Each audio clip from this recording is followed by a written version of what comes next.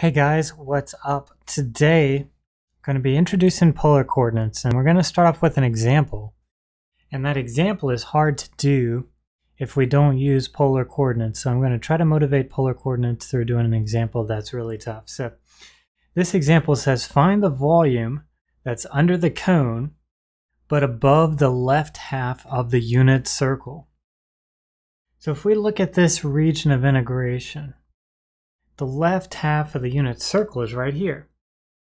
So the cone is somewhere up here in the z direction, but the xy direction, we're only integrating over the left half of this unit circle. So this unit circle goes all the way up to y equals 1 and goes all the way down to y equals -1 and over to x equals -1.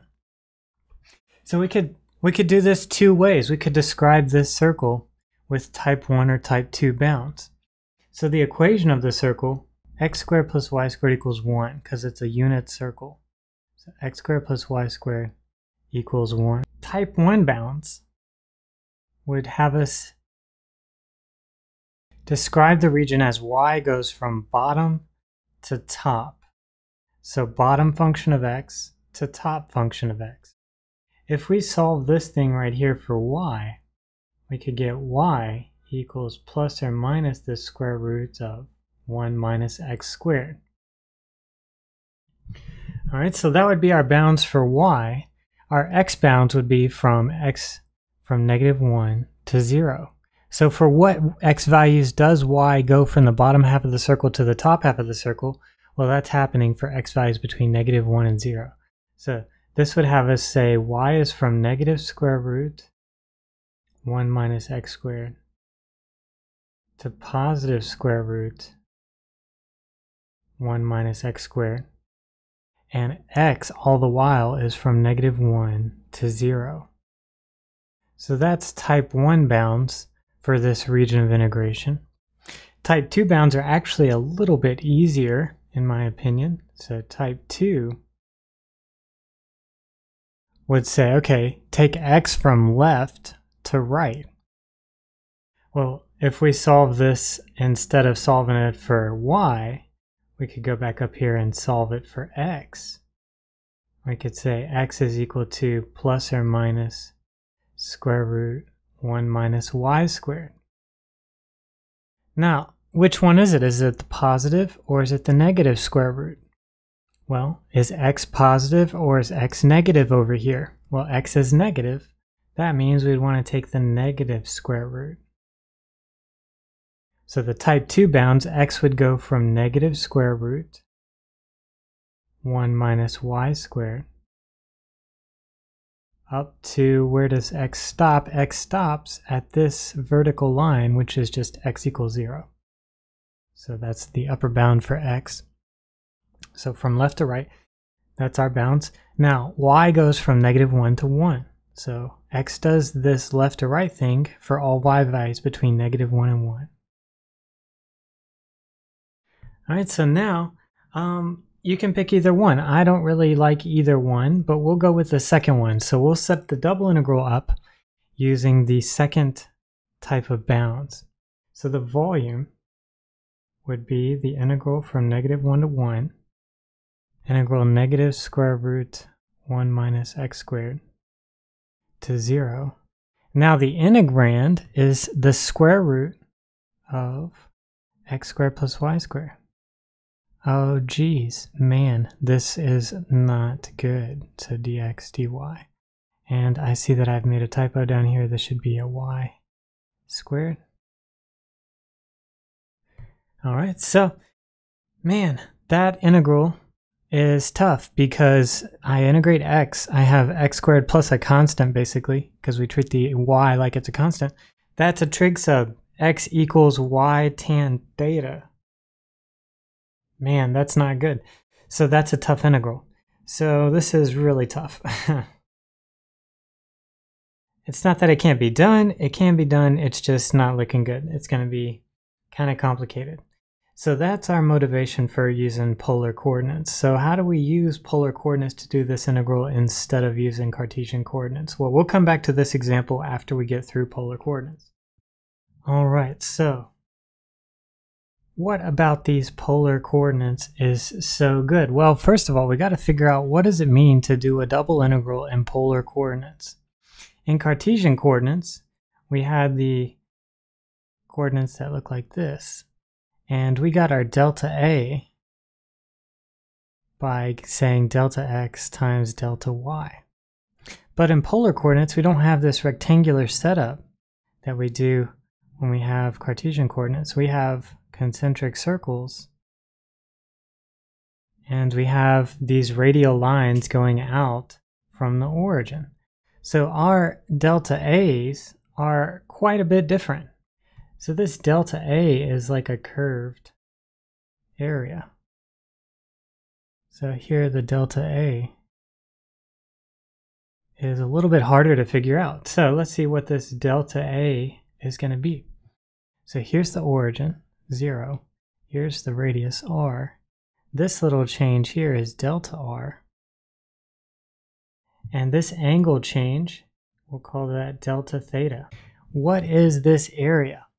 So I need to know this area. So what is delta A? This length is approximately this length if delta r is small. If delta r is small, this first curved length is approximately this curved length here. So the delta A is going to be length times width. And the width here is delta r. Okay, that's our width. Our length, L, is a little bit harder to figure out. So L is a curved distance, or actually an arc length. So L is an arc length, and we know arc length is radius times angle. Well, here, the radius, r, times the angle delta theta is going to be r times delta theta. So this L is approximately the same as this length, and I could figure out this length by knowing arc length, and arc length is just angle times radius. So then delta A is going to be r delta theta. So that's actually what we would stick in our Riemann sum. And if we take the limit of the Riemann sum, so in the limit of the Riemann sum, this dA is going to become r dr d theta. All right, so now what you got to do is describe your region with polar coordinates, then change your dA to be r dr d theta, and then you can just integrate. So that's our goal, and we will do that with the previous example. So let's go back to the previous example.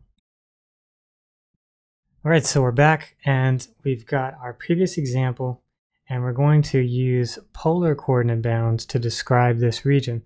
So for polar coordinates, this angle theta goes from pi over 2 down to 3 pi over 2. So theta is going from pi over 2 to 3 pi over 2. R, we know that this is 1, this is -1, -1. R is going from 0 to 1. Right? R goes radially out from the origin. So R is going from 0 to 1. Now our integrand Z is just going to be square root of r squared.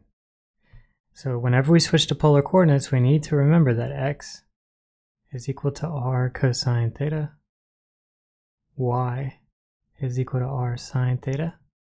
Therefore, x squared plus y squared equals r squared. So changing this integrand, we just change it z equals r. And now our integrand is just r. So now the volume maybe becomes a little bit simpler. We'll put the bounds for theta out here. So pi over 2 to 3 pi over 2. Integral 0 to 1 for r. Our integrand is z, square root of x squared plus y squared, so that's r. dA, which is r dr d theta. So don't forget that this is dA right here. So this whole thing right here is our dA. Just like for Cartesian coordinates, we just had dx, dy. For polar coordinates, we always have this r dr d theta term. Now, integrating this shouldn't be too hard. We can do the integral from pi over 2 to 3 pi over 2 d theta times integral from 0 to 1 r squared dr. Now, what is this integral? So the first integral turns out to be theta from pi over 2 to 3 pi over 2 times second integral be r cubed over 3 from 0 to 1. Multiply those two together. This can be 3 pi over 2 minus pi over 2, which is just pi. The second one is going to be 1 cubed minus 0 cubed, which is just 1/3. So the answer here is just pi over 3. So that's the volume under the cone above the left half of the unit circle. Now you might ask yourself, does it matter that we use the left half of the unit circle here? Well, only because that's what the problem told us to do. But actually, if you think about this problem, you have a cone. So if you have a cone, it's actually symmetric in the 3D space. So it wouldn't matter like which part of the circle you found the volume of, as long as you use half of it, you'll get pi over 3. So if that's half the volume under the cone above the circle, what's the whole volume over the circle of radius 1? Well, then it would just be 2 times that. So 2 pi over 3 would be the whole volume under the cone above the unit circle in the xy plane. So that's an example, and that's how we do polar coordinates. We always switch anything in the integrand to polar coordinates using x equals r cosine theta, y equals r sine theta, or x squared plus y squared equals r squared. And then we change our bounds to be polar coordinate bounds. So you think about theta, what angles is theta going through? Where is the radius going? It's always going out from the origin. In this case, for a circle, it goes out to a constant value. We'll see examples in different sections. The radius doesn't go to a constant. And then you always have to remember dA for polar coordinates is r dr d theta. Thanks for watching.